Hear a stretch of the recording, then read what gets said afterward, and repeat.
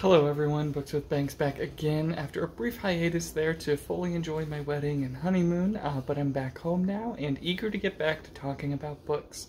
If I haven't already by the time this video is posted, I'll likely be sharing a photo or two from the wedding and honeymoon, probably just as something like community posts on here, but one of the benefits of a honeymoon so far away in Africa, with so much time flying and traveling, is how much time I had to really focus in and try to finish up some reading.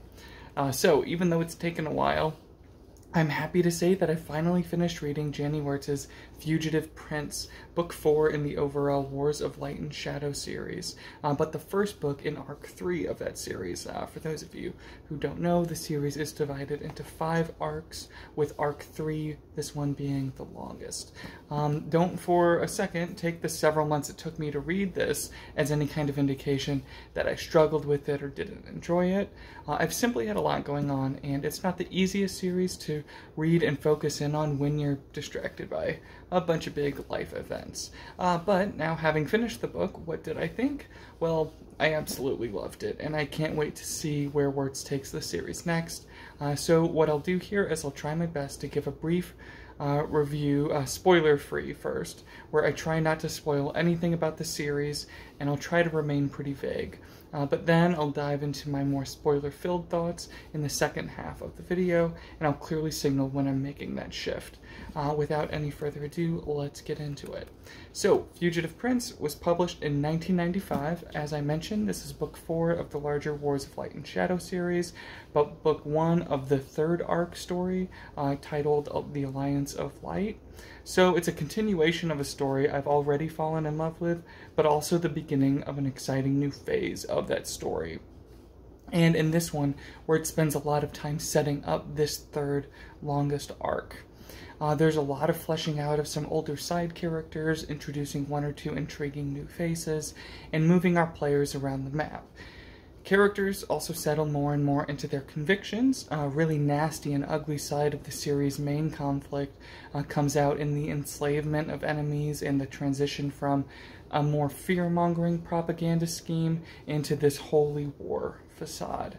And throughout the whole book, our heroes are just trying to lay low, trying to save clanspeople from slavery, and running away from the terrifyingly powerful and self-righteous enemy forces.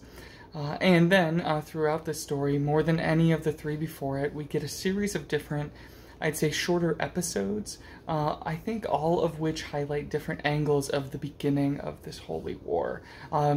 For example, you have a minor character from before thrust into a sort of espionage story, easily one of my favorite parts and one of my favorite characters of the book. You also have a little bit about a princess being trapped in a tower. You have, as the title implies, a prince on the run and trying to avoid capture. And then you have what starts out as, in my opinion, what was a smaller, less intriguing storyline that builds into the real focus towards the end. And one of my, actually, probably my favorite part of the story, that's this story of these 2 women at the top of their order of enchantresses and the games that they're playing to try and control the course of this holy war.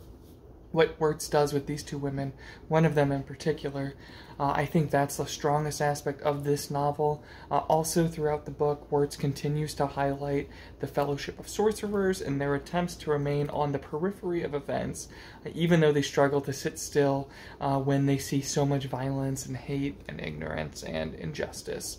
This book also has just a little bit more revealed about the ancient magical Puravian races, but also other ancient creatures and the worlds that those creatures can dream up, and how dangerous it can be for humans to access those dream worlds.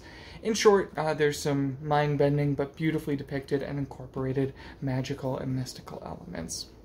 Any complaints I have about the book, I think, are probably pretty weak, because it's mostly all along the lines of, I wish we saw more of so-and-so, or there wasn't really any resolution to such and such. But those aren't real critiques, because this is just one small part of a larger series, and I have every confidence in Wurts to deliver on those characters and storylines in future books. If I had to do a ranking of the series so far, before I move on to spoilers, real quick, last place, fourth place, I'm sorry, but I'll still probably say Book 1, Curse of the Mistwraith. Third place, I'd say I gifted this one, Fugitive Prince. Second and first are so close, but second goes to Book 2, Ships of Merior, and first place goes to Book 3, Warhost of Vastmark. Alright, but now into spoilers, and thank you for watching if you've watched to this point, but please turn away now if you don't want anything about the series spoiled. So, kind of the more specific overview, my reaction to this book. Lysair and Arathon are still cursed to hate each other.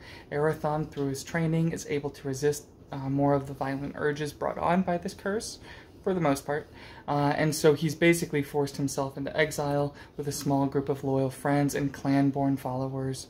They start off in these islands off the west coast of the main continent, and then to put even more distance between himself and his brother, Arathon sets off to explore other lands to find evidence of the disappeared and mysterious ancient Paravian races. While he's doing this, Lysair starts enslaving clan peoples, and he also starts to build his army less on the fear of what his brother's evil shadow magic can do, and more now as a religious and righteous cause to rid the world of more sinful and evil shadowy magics. Lysair is also unhappy with how much his wife is actually bringing a more rational mind to the brotherly conflict. Lysair feels betrayed by her simply because she has a much more realistic read on how crazy and probably magically influenced the rivalry actually is. So, Lysair tells everyone publicly that she is having trouble bearing children, and that she's depressed about this, when in truth, she'd be happy to try, but he won't come near her. And he locks her high up in a tower, telling everyone else that she's hiding away by her own choice, out of grief for not being able to have children. Lysair, I used to feel a little bad for how manipulated he was by the Mistwraith, and also for how he just doesn't have the ability to resist the Wraith's manipulations as much as his brother. But in this book, really, this guy's doubling down on a lot of the worst possible aspects of his leadership style. Starting this whole holy war and the Alliance of Light to go after his brother and starting to enslave people. He won't listen to reason. It seems at this point, at least, he's beyond saving. But I should say, at the same time, I wouldn't put it past Wurts to subvert even that kind of perception that I have. It also seems like even though he lost his most loyal and cruel ally from the previous arc, it seems like Lysair's surrounded himself with a pretty despicable council of new enablers, and I'm excited to see if Wurts will flesh out any of these advisors in future books.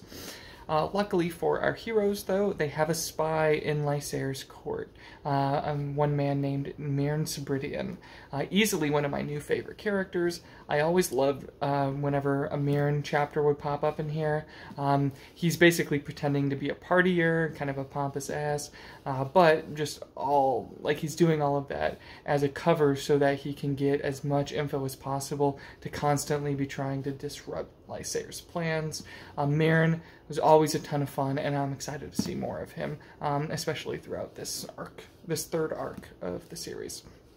As for other allies of Arathon's, we of course have our Fellowship of Seven, finding it increasingly difficult to not pick sides in the conflict, as Arathon is easily the more virtuous and respectable choice, at least at this point, and for the foreseeable future, and the different clans and their leaders, these are also a bunch of Arathon's allies, and boy oh boy do they cross some great distances in this book just to relay information, to stay as on top of things as possible, so that all the people resisting Lysair's reign stand even a slim chance of escape and survival. Kayal, I hope I'm pronouncing that right. He is one of the best side characters of the series, and this book is his best showing. He's one of my favorite parts here. The story is wonderful for him, especially the role he plays in the last few hundred pages. Everything with him in the kind of back half here is just so much fun to read. It's also pretty grim, pretty intense, but I love how different people kind of find out about what he's up to and what he's managed to do. They find out at different points in time, kind of. So we get to see people go from real pessimistic to optimistic about chances, and after Keale turns things around in the favor of our heroes, of course the ones who have to pay are Lysair and his soldiers, but more specifically the Coriathane Order of Enchantresses. Lorenda as first senior and the one set up to replace the leader of their order. Wurts does so much with Lorenda in this book, and Lorenda's ambition and pride and her kind of scheming mindset, but then also Wurts explores a lot of her terror of having her life threatened, and terror at having her place in the Order threatened. So yeah, while earlier in the book, everything with Mirren spying and Taelith locked in the tower, all of that was my favorite part of this one, until Keale gets the upper hand, breaks free, frees slaves, and the and soldiers. Because the slaves are free, the soldiers on their boats, or Lysair's soldiers, can arrive to cut off other clanspeople from escaping to the south. It's honestly such a joyful kind of turnaround, and such a relief, and Wurts builds to this turning point so well. And you have Lorenda, who is sent on this emotional roller coaster, and Arathon shows kind of this ultimate compassion and grace in returning this the crystal to her, and the song that he sings and how she struggles with the song. But even despite all that, in the end, she still manages to get back in good with her order, to have a pretty set plan on still how to go about defeating Arathon. I'm very excited to see where that goes in the next few books. So on that note, kind of thinking and being excited for the next few books, I think I'll wrap up this overview/review. It's really more just been me gushing over how much I like the book, but I think I'll end it there. If you've read this series, and this one in particular, I'd love to hear your thoughts about this book down below. Thank you everyone, as always, for watching. Have a great day.